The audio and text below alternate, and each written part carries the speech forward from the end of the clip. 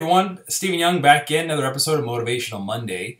So this month's theme of November is all going to be about awareness, and this week's message is about a story that happened to me last Friday. So I was going to a new appointment at a new location, but it was a location I was quite familiar with. I know Toronto very well. I knew the street I was going to. I knew the numbers of the buildings on the street. That wasn't the issue, but for whatever reason, I put the number into my car GPS, and I just relied on that.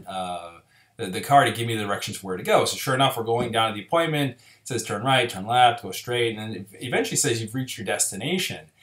So I park the car, I get out of the car, and I realize only at that instance that I'm in the totally wrong location of where I need to be. Now, if I was being consciously aware of what I was doing, I would never have made those I wouldn't have gone right, I wouldn't have gone left, I wouldn't have stopped and parked the car where I was doing, but I was totally on autopilot.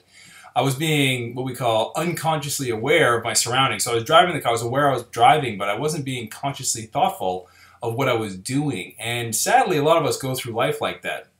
We're basically on autopilot every single day. You know, our routines, we get up in the morning, we do the same routine in the mornings with our breakfast and preparation. We go to work, we go take the same routes to work.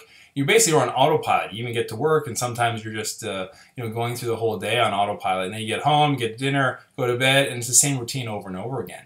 So this week, I really want you to be consciously aware of what you're doing. Every single thing you do, step by step by step, from the time you wake up to the time you go to bed.